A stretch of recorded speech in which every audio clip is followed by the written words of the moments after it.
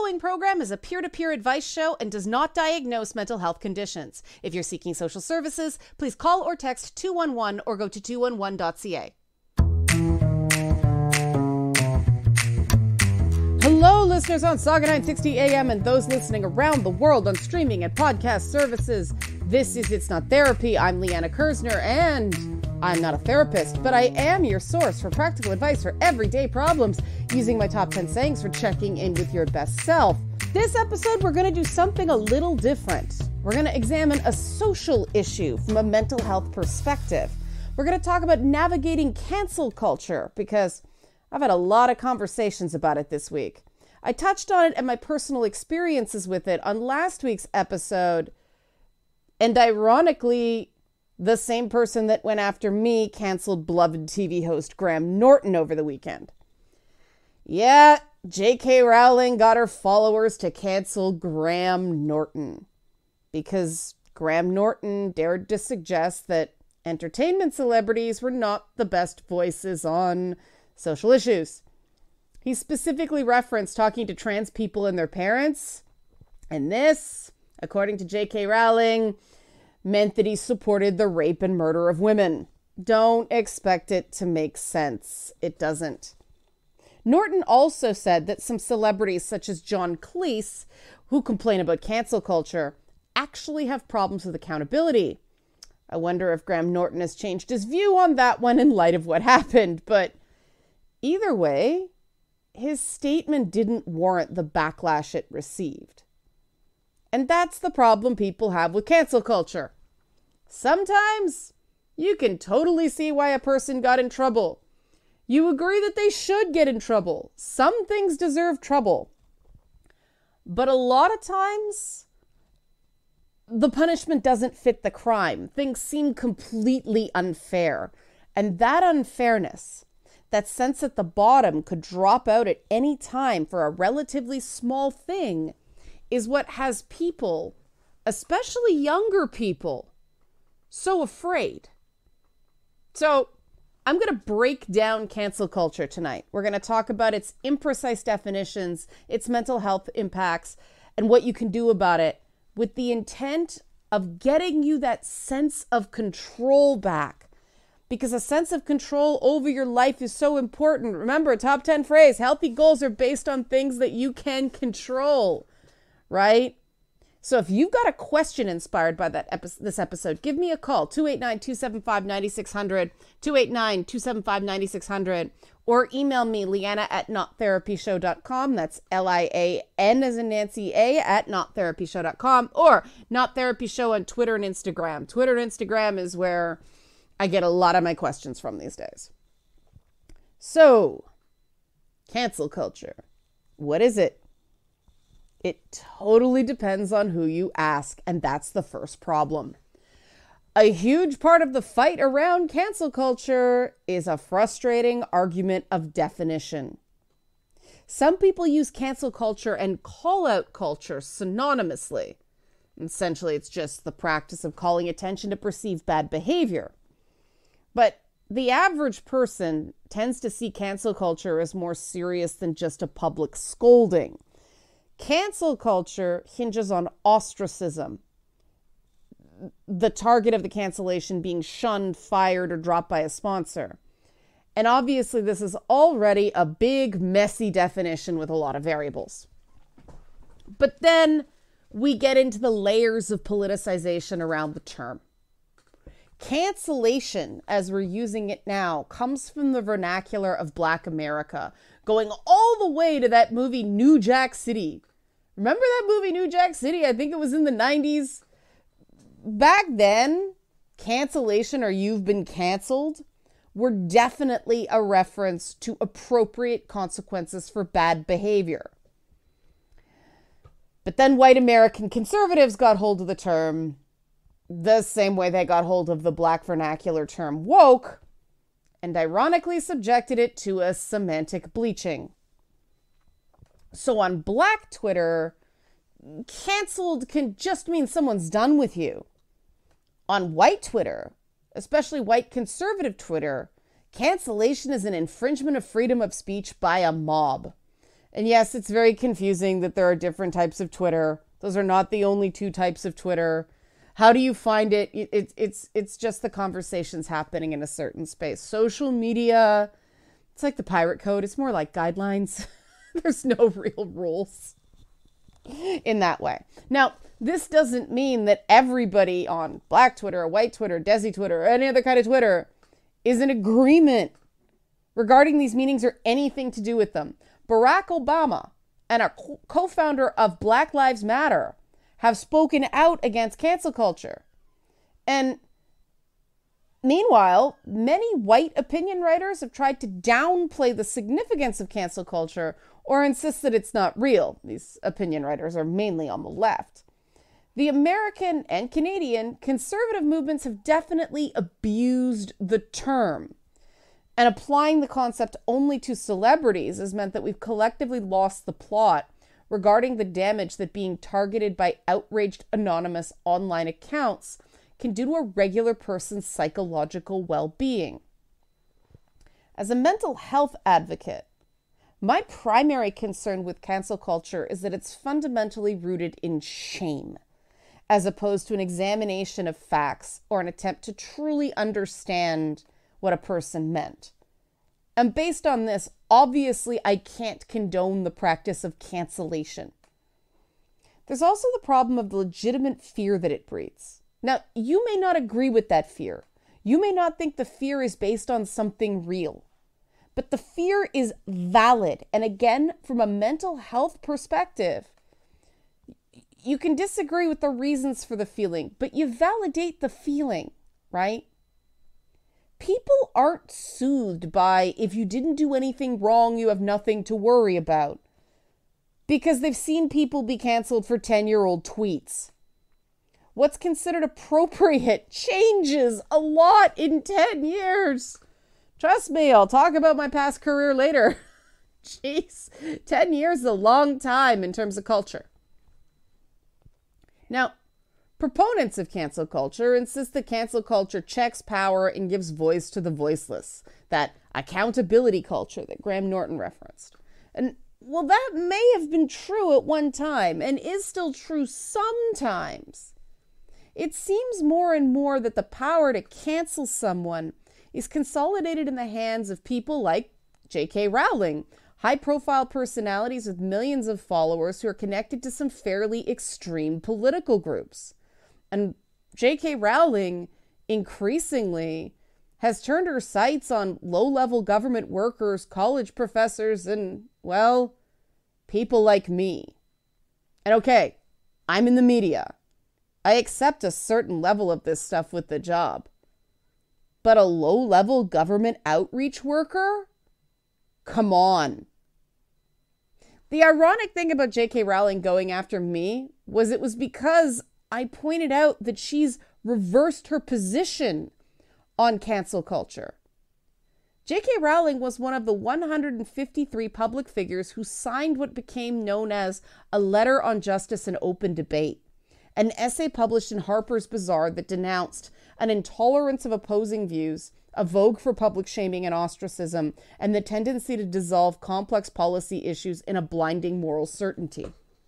The letter said, editors are fired for running controversial pieces. Books are withdrawn for alleged inauthenticity. Journalists are barred from writing on certain topics. Professors are investigated for quoting works of literature in class. A researcher is fired for circulating a peer-reviewed academic study. And the heads of organizations are ousted for what are sometimes just clumsy mistakes. The restrictions of debate, whether by a repressive government or an intolerant society, invariably hurts those who lack power and makes everyone less capable of democratic participation.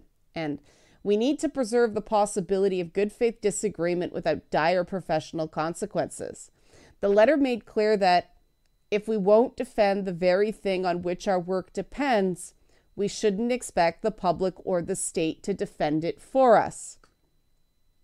And now J.K. Rowling is canceling people, including those researchers, organizations. She even tried to cancel an entire social media service by claiming it enabled pedophiles. Now, of course, this letter on justice and open debate was drafted, signed, and published when it was Donald Trump who had the cancellation bully pulpit. Now that J.K. Rowling cares so very sincerely about where transgender women pee, it's okay when she does it. And in a just world, she should probably be expected to explain the reasons for her reversal. But she doesn't have to, because she just cancels a few people who criticize her particularly effectively, and that gets set as an example to everyone else. Everyone runs scared, and she's actually being referred to on Twitter now as the children's author, so people don't see what people are saying when they search her name. It's that big a culture of fear. She's become you-know-who of Twitter. Irony, irony, irony. And this illustrates the central problem with cancel culture. It isn't really about an examination of facts or an attempt to get someone to see the error of their ways. It's an attempt to punish, to cut people off from their jobs, associations, and social circles. It's not corrective. It's vengeance. And ultimately, this doesn't hurt the very wealthy and powerful anywhere near as much as it does regular people. Which is why every modern democratic system has sought to protect minority opinion and unpopular views. But how big a risk is it? What happens when you get canceled? I'll get into that after the break. If you need some help recovering from a cancellation, reach out to me, 289-275-9600. That's 289-275-9600. Or you can email me, Liana@nottherapyshow.com. That's Lian as in Nancy A @nottherapyshow.com. Or Twitter, Instagram, the home of cancellation, @nottherapyshow. We'll be back in a bit. The following program is a peer-to-peer advice show and does not diagnose mental health conditions. If you're seeking social services, please call or text 211 or go to 211.ca.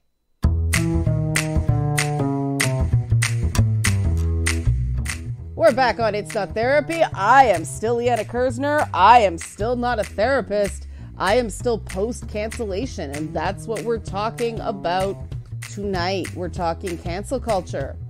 What happens when it happens to you? If you have questions, give me a call, 289-275-9600, 289-275-9600, or email me, Liana@nottherapyshow.com, or Twitter, Instagram, @nottherapyshow. Go into the lion's den of social media and cancel culture. Now, I have some younger personal clients, one-on-one clients, people in their 20s and early 30s, and they're terrified about cancel culture. Older people are wary of it. But younger people in that millennial and Gen Z cohort, okay, older millennials are more established, but you know what I mean. Those people who have career paths and social circles that are much less established. It completely makes sense why they'd be afraid. The idea that you can have your job, reputation, and social group destroyed by a false accusation, or something that's true but completely blown out of proportion, is absolutely not an abstraction for this age group. They've seen or heard it happen to someone, or they've already had it happen to them. So telling them that it's not real or that it's just accountability culture, well, that's gaslighting. I've got clients who won't speak up in their college classes because they're afraid of cancel culture. They won't socialize, start conversations, or do effective networking.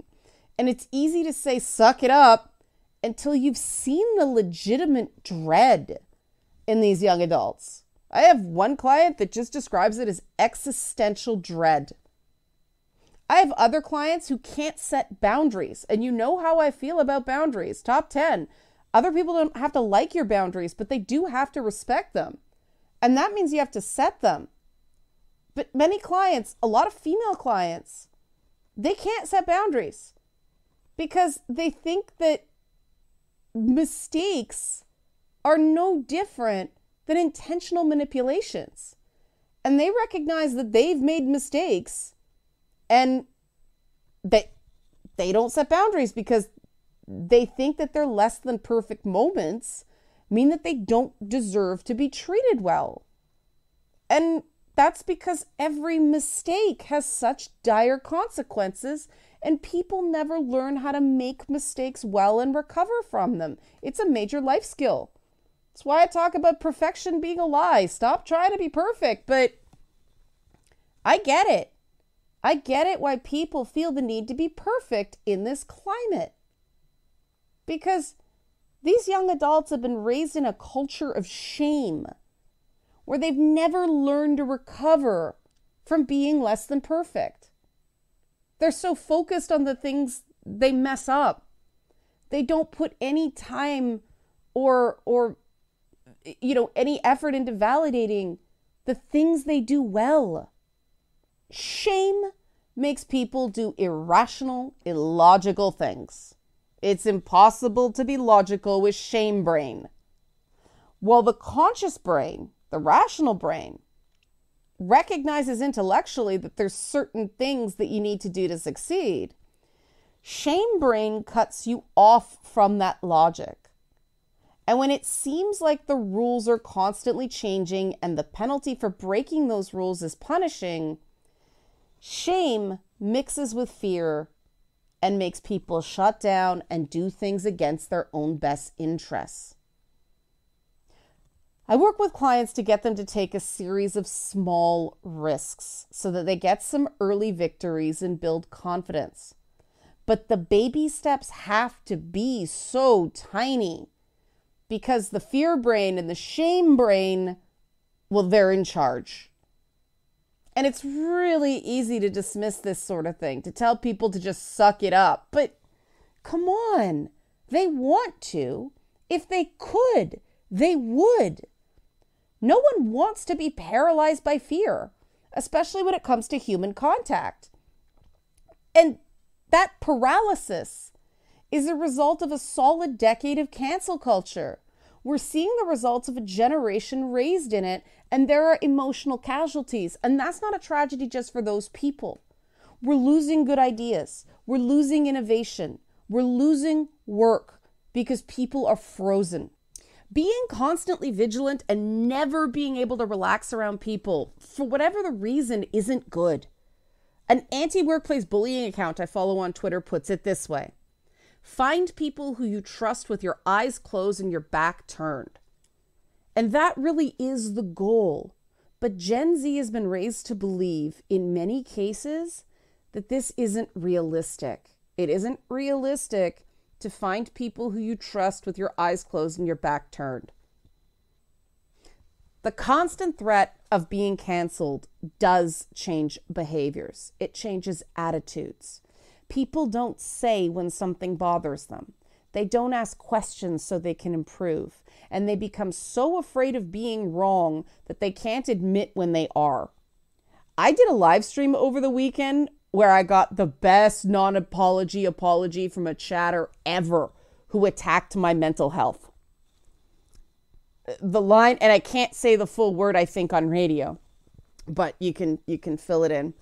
But it was, I was not an a-hole, and hole was spelled W-H-O-L-E.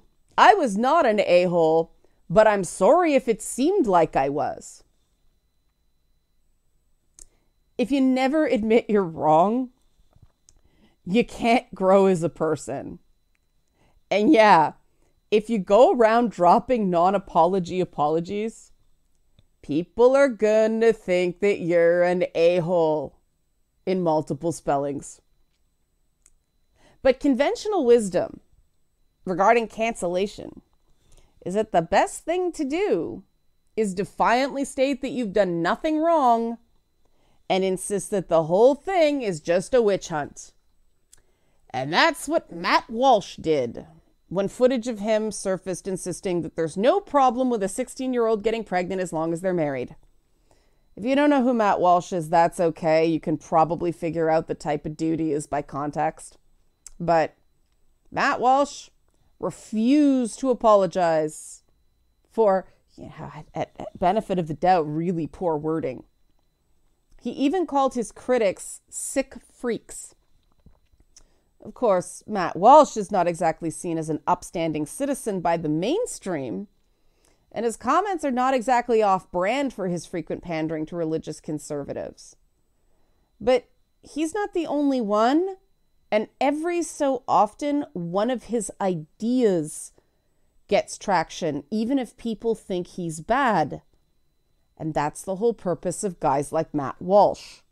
Kanye West, Donald Trump, they're still going, despite the outrage about comments they've made about Jews and almost every other identifiable group. And yeah, both got kicked off Twitter. But strangely enough, they're still getting their ravings into public awareness. Dave Chappelle is selling out shows. James Gunn is bigger than ever. A lot of people don't remember that he was ever canceled, and admittedly, at least in my opinion, that whole thing was ridiculous. Joe Rogan, biggest streamer on Spotify, keeps insisting things that never actually happened to a friend's wife. Now, you have to be inclined to believe some pretty nutty things when you believe a story like children in public schools are claiming to be cats and they're being provided with litter boxes. That was something Joe Rogan repeated on a recent episode. And there are people out there like Joe Rogan that insist they have evidence that it happened. But their evidence tends to be TikTok videos of someone saying it happened.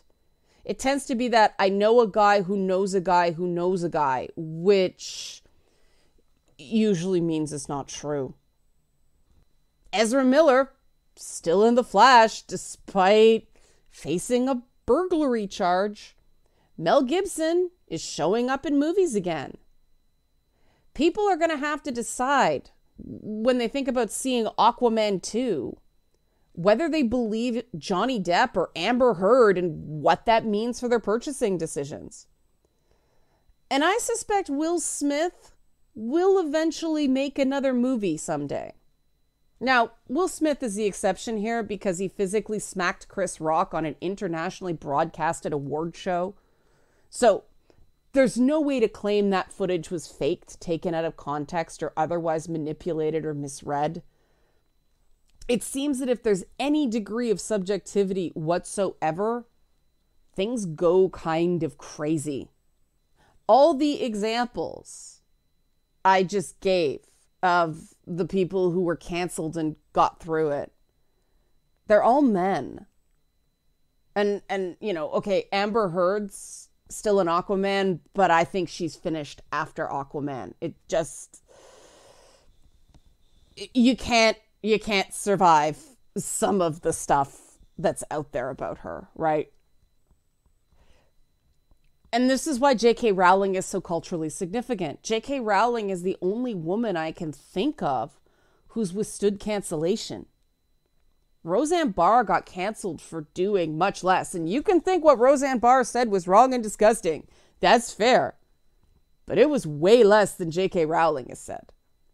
And then there's the notorious case of Gina Carano, who got hounded for months about putting pronouns in her bio, only to get officially canceled for invoking the Holocaust. The claim that circulated was that she was comparing being a conservative to being a Jewish person during World War II, but she didn't actually outright say that. Her message was more general about hating anyone for having differing political views. It was a general statement, not, I'm so harmed, right? Now, okay, granted, Gina Carano's political views included conspiracy theories, like the idea that the 2020 U.S. election had a lot of voter fraud and that Jeffrey Epstein didn't die by suicide.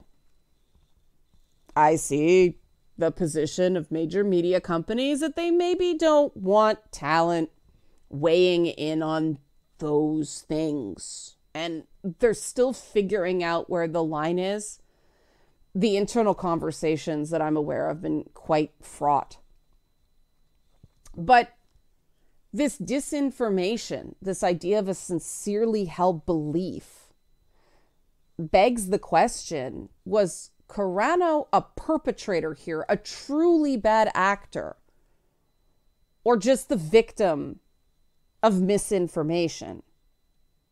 And more broadly, if even Lucasfilm can't prevent its talent from catching a huge case of brainworms, what hope is there for the rest of us? And a further challenge here is that celebrities' words, rightly or wrongly, do have power. I think that's what Graham Norton was talking about. Celebrities shouldn't be asked for wisdom. Playing a guitar, doesn't make you smart. But celebrities' words do have power. Hence Graham Norton's comments about an expectation of accountability. There just don't seem to be any reasonable standards for separating when something is stupid and offensive and that's it, and when something is potentially dangerous. Now, Joe Rogan and J.K. Rowling, okay, weird, they have the same initials. But anyway, those two are part of a spectrum of misinformation that's leading to regular people being terrorized. A children's hospital in Boston is getting bomb threats because libs of TikTok claimed without evidence that they were doing unnecessary surgery on the genitals of minors. A crisis line for trans youth had to be shut down because of harassment, because of similar, not totally substantiated claims. A Canadian Twitch streamer had to temporarily move to Ireland because an online troll group decided that she needed to be cancelled. And a school in Oakville, Ontario was swarmed by protests before the system had time to work because a single teacher who happened to appear to be transgender wore some inadvisable outfits. And that's led to a teacher I know, somebody I actually know, not a friend of a friend's wife like Joe Rogan, a guy I actually know, being harassed because he wore jeans to teach high school chemistry. Yep, wearing jeans to a job at a high school is now an online crime. And this is why I don't have guests on this episode. I don't want anybody else to be canceled for things I say here. Now, here's the thing. You can think any of these things I just mentioned are awful, okay? You can be outraged by it. But you're outraged because there are minors involved. And when minors are involved, it's more important than ever for everyone to keep their heads and just solve the problem. When you're contributing to adults screaming at each other in schools in full view of the students, and that's children's hospitals, youth outreach, anything like that, when adults are losing it at each other in front of minors, you are potentially traumatizing those young people. I went to university a year earlier because I skipped a grade. And in my first year, there was a faculty strike. And I had to cross a picket line to get to class.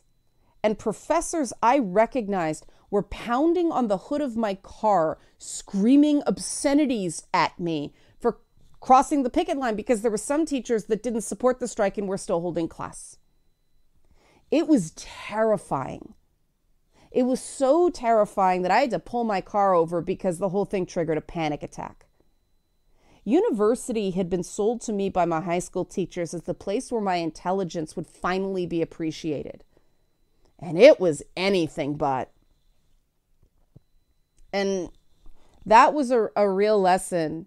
Even when you're not physically harmed, words can hurt, yelling can hurt, aggression can hurt. People just seeming completely out of control.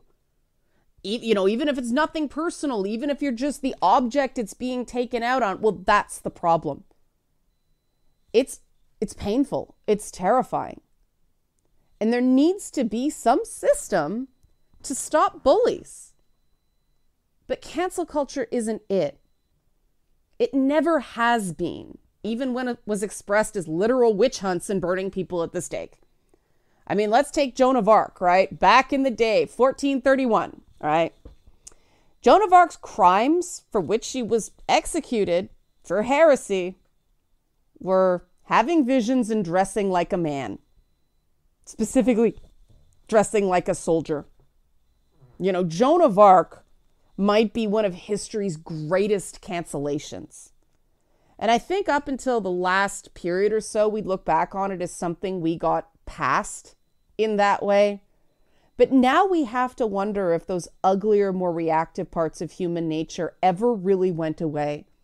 Whether they weren't just controlled by systems that have sort of gone haywire. Some guardrails have failed and we're all paying the consequences for it.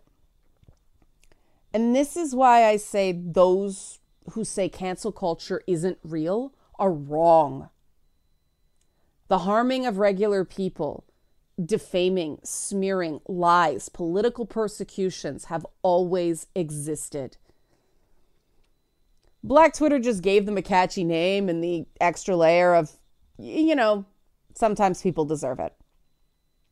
And again, when Black Twitter did it, it was about deserving it. It's broken containment there as well. This is the problem with culture via meme. Meaning gets lost in the repetition. If cancel culture were just about accountability, if people could see the way through navigating it, people wouldn't be so afraid. The fact that people are so afraid indicates that it's not just accountability culture. Something more is going on here. But what's it like to be canceled? I'll share my own experiences and what I learned from them after the break. And if you have questions inspired by this episode, give me a call, 289-275-9600. That's 289-275-9600. Or email Liana at nottherapyshow.com, Lian as in Nancy A at nottherapyshow.com, or Twitter, Instagram, where I battle it out on a regular basis, at nottherapyshow. We'll be back after this. The following program is a peer-to-peer advice show and does not diagnose mental health conditions. If you're seeking social services, please call or text 211 or go to 211.ca.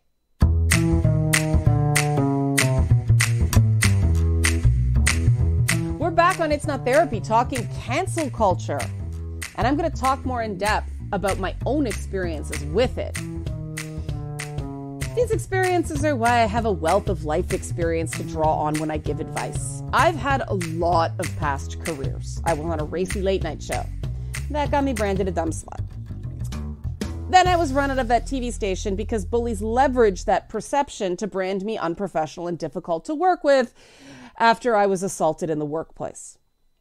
None of it was true and I had evidence, but they didn't care. And if you sued back then, well, nobody did sue because it meant that you'd never work again. Frankly, in Canada, it still means you'll probably never work in media again. It's still a problem. So after that, I worked as a video game journalist. And then Gamergate happened. And I decided to do my job and actually talk to the people insisting that games journalists were the scum of the earth. Even though I obviously didn't agree with them, I thought they had a few valid concerns that dialogue could ameliorate. And yes, I'm distancing myself from this with big words, because that got me canceled by both the Breitbart forces of the alt-right, who were attempting to convert gamers to their cause via wedge issues, and the left. Now, before I move on to the left, I just want to say, on the whole, the Breitbart strategy to convert gamers failed pretty miserably. But the left was so afraid of it that they canceled me for even talking to Gamergaters and reporting on what they said. Yes, I was double canceled by both sides of the culture war in the same period between 2014 and 2015. I was branded literally the devil because I was a reporter who was primarily interested in the facts instead of the noise. I was doxxed. Multiple false articles were written about me. Certain contingents were actively trying to get me to kill myself. But I wasn't a proper victim. I didn't want articles being written about how hard I had it. I had to recuse myself from coverage and just write opinion because I became part of the story. And because I didn't play victim properly, it was impossible to get work in games reporting after that. Now, I don't know if no matter what, people just didn't want to be around that, but I was branded too polarizing. And what I understood it came down to was that the left-wing forces in gaming were trying to build a narrative about harassment of women in gaming, and I didn't want to be treated like a woman. I wanted to be treated like a reporter. And that just ran counter to their narrative. And of course, the right, well, there's no way, man. I'm just too left-wing. They just wanted to burn me to the ground. What's interesting is that a couple of left-wing editors who were openly sexist to me in private are now working at major media outlets. They're smart enough to pull stuff using coded language, knowing that anything but sexual harassment is still not something women can openly talk about and be seen as anything but a bitter complainer. And that means you have to go full victim to get a hearing, and it's impossible to keep your dignity. Remember I pointed out that men tend to have better outcomes with cancel culture than women do? That's why. Men are allowed to be much more polarizing. Think about all the guys who say ridiculous, deliberately offensive stuff as part of their brand. Joe Rogan, Ricky Gervais, Bill Maher, Howard Stern, even Trevor Noah and John Oliver say some contentious stuff. When they do that, the media companies backing them know they can usually wait out any firestorm. But there are reasons that you can't name a female equivalent to any of those male personalities. This is a massive problem that I've identified with cancel culture. It's designed to maintain status quo. And yes, there are exceptions to this rule, right? But look at the difference between treatment of Kevin Hart at the Oscars and Dave Chappelle on Netflix. It's all about whether the companies had their backs. I mean, even Joan of Arc back in the day was later rehabilitated in a second trial. Too bad she was dead and that really didn't matter to her. It's all about institutions. It's all about structures and who's allowed to do what. And that's maddening. And it can have a really damaging impact on someone's mental health when they encounter that nonsensical unfairness. Now, I don't have time to get into my other experiences with cancellation. It's not important. It's very much lather, rinse, repeat, and it's just depressing. The point is that cancel culture doesn't elevate the marginalized, because cancel culture plays on dog whistles and stereotypes with the smokescreen of punching up. But the reality is that what you can say in public and what you can't say is hugely dependent on what you look like. If you're white and male, you can say things that, say, black women can't. You can't, however, ever complain that you feel objectified or sexually demeaned, as Kit Harington found out back in 2016. Yeah, Jon Snow got canceled once. It's extremely hard to keep track of who can say what. And it's easy to just blame the left, but that's not based in reality. The right wing is going after plenty of regular people. Again, the cat litter thing, directed at attacking LGBTQ plus educators, critical race theory, school boards, schools, libraries, they're all getting dogpiled and people are afraid. It's all the political extremes. You can't lay the blame neatly at the feet of one group. And when you're wealthy, you can wait out the rage. That's why J.K. Rowling can basically say whatever she wants. She gets checks for doing nothing these days. That theme park in the US is paying for her castle in Scotland. But if you're living paycheck to paycheck, a rough 6 months can be catastrophic.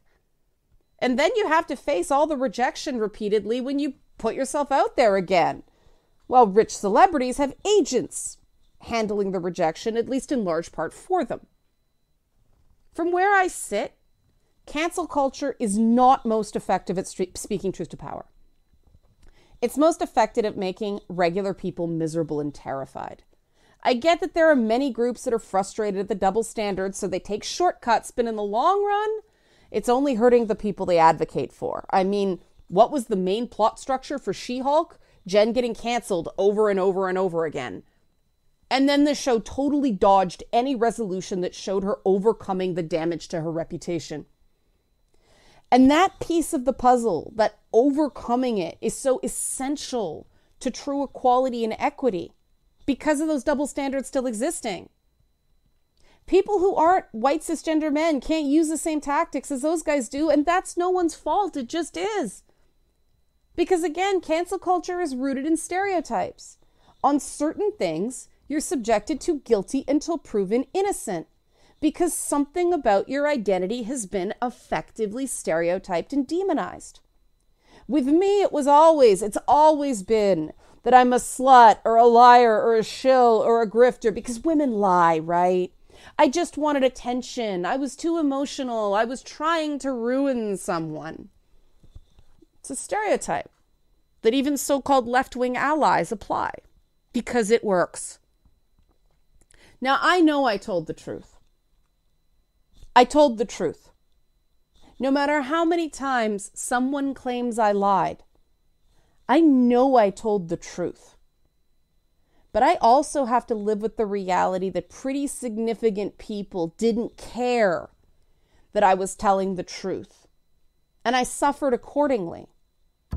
And I'll share how I did that after the break. Hold on for just a few minutes. We'll be back on It's Not Therapy with the stunning conclusion that She-Hulk dodged. Back in a bit. The following program is a peer-to-peer advice show and does not diagnose mental health conditions. If you're seeking social services, please call or text 211 or go to 211.ca. We're back on It's Not Therapy, and as promised, I'm going to give you tips for how to survive cancellation. Now, stuff happens in life. Job losses happen. People lie about you. Things happen that are unfair. But cancellation is different because of the mass scale of it. Cancellation destroys your belief that the world is fair and the truth matters. And that turns you into your own worst enemy by making you unable to trust and dealing with the pain of people cutting you off because they can't take the heat. Or worse, they believe the lies about you. A lot of my top 10 phrases were developed through my experiences dealing with cancellation. So here's the how-to guide to survive it using my top 10 phrases. Top 10 phrase 1, don't let problems that aren't your fault lead to mistakes that are. Being canceled is painful. It's angering. It's terrifying. But resist the urge to lash out because of your completely valid feelings. People aren't going to understand. People want easy answers and simple solutions. So don't give them anything aggressive to chew on. That's in your control. And you know what I say about control. Healthy goals are based on things you can control. You can't control the opinions of other people. Like I said, you're probably going to lose a few friends and colleagues. And in the long run, that's okay. They didn't have your back. They didn't believe in you. They didn't believe you. Remember, you want people around you that you can trust with your eyes closed and your back turned. All you can control is your own behavior. You might get fired, but you can choose to get fired for something that wasn't true or fair, or get fired because you did something stupid because you were emotionally off balance. You might not get a chance to explain. No one might listen to you. You can't control that. You can control your inner world. So get balance. And I'll tell you now, the stuff I've just said, you're going to mess it up in some way. No one has absolute control, even though we have some control, right? Getting canceled is a trauma. Trauma impacts the brain, affects our judgment, and damages our impulse control. The first time you go through it, you're going to screw it up. I did. And that's okay. I'm giving you permission to screw it up because no one's perfect. Top 10 phrase, stop trying to be perfect. Perfect is a lie. Being canceled is a great opportunity to change your image. Loosen up some. Let people see the real you, quirks and all.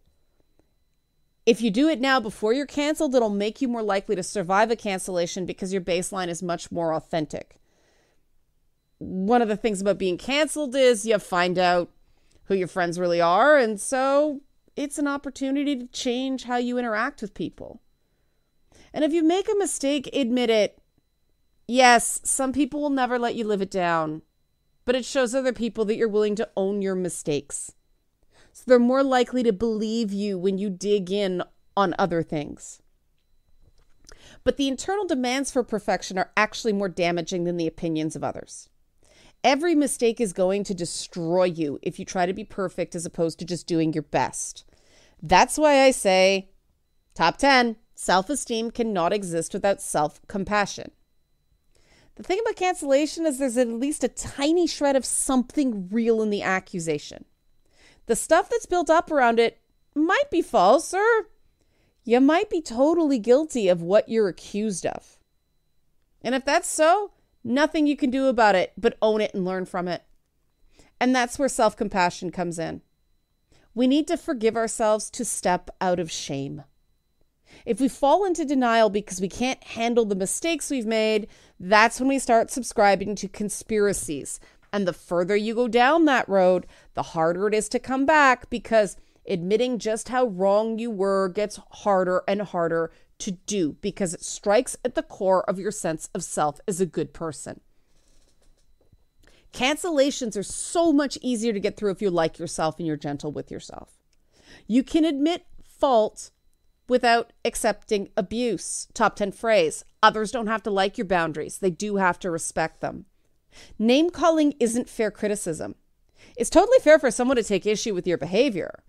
It's not okay for someone to attack you for something you can't control, like your race, your gender identity, your sexuality. Learning and validating those lines makes troll attacks so much easier to deal with, because the minute someone crosses those lines, block them in real life and online. Getting canceled from a group like that might be doing you a favor, because top 10, you're the hero of your own story and not anyone else's. Someone might never forgive you for what you did. Okay, that's their story. So they won't be a part of yours anymore. Like I said, that's okay. Other supporting characters will come along. Heroes have setbacks. Heroes are misunderstood. Heroes take it on the chin and get on with things. Villains are the ones that get obsessed with revenge. Taking the high road when you're getting attacked and maintaining a sincere sense of humor about it are essential for getting through these defamation sessions. Within about 72 hours, if you don't feed the beast, the worst is usually over. The mob's moved on to another target and you get your life back. After that, if someone's still giving you a hard time, cut them out. They're a toxic person. And I am out of time. I wish I could give more tips. There's lots more, but that's why next week we are going to do an entire episode on resiliency. You're not going to want to miss that. Until then, you know what I'm going to say. You're crazy, and all the crazy around you is only a problem if it's hurting you. Take care and be good to yourself until next week. Bye for now.